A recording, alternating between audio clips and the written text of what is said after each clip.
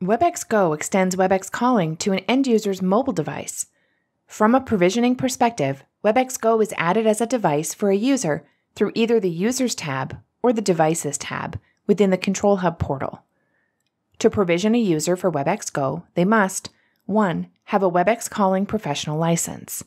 2. Have a Webex Go add-on license. 3. Must be located within geographic supported regions. And 4. Have an eSIM-compatible carrier-unlocked mobile device. Note: Webex Go is supported on the following devices: iPhone models, iPhone XS and XR, iPhone 11 and above, Android, Samsung Galaxy S21 and above, Google Pixel 3a and above. Let's get started with the provisioning process of a single user from the Users tab. From the Customer view in Control Hub, go to Users under the Management section. Locate and select the user. On the Users page, click the Devices tab. Proceed to click the More icon. Select Add Webex Go Device. The activation code and instructions to activate Webex Go are emailed directly to the user. As an admin, you can copy, email, or print the alphanumeric activation code to provide it to the user. From the Device tab, click on Add Device.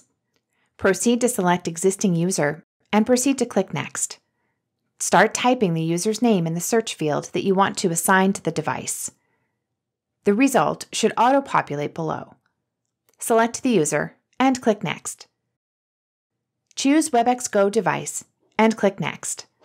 The activation code and instructions to activate Webex Go are emailed directly to the user. Note: the single-use activation code expires after 90 days.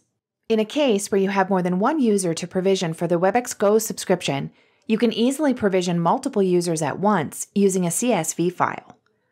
To obtain this file from the Control Hub dashboard, click Devices under the Management section. Select Add Devices, and then click Import Upload CSV File.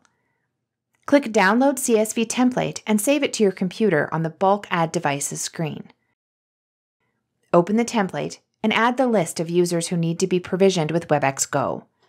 Complete the username, extension number, phone number columns, and set the device type to Webex Calling, the model column to Webex Go device, and the Webex Go subscription column to True. Once complete, save your CSV file. Go back into the Bulk Add Devices screen and click Import. Upload the CSV file. Before clicking Submit, select the radio button for email activation code, ensuring that the end user will receive an email with the activation code and instructions. Click Submit when done. After successful provisioning, the user receives an email with an activation code and instructions for activating their Webex Go license. They can either scan a QR code or manually enter the SMDP address and activation code provided to set up their device.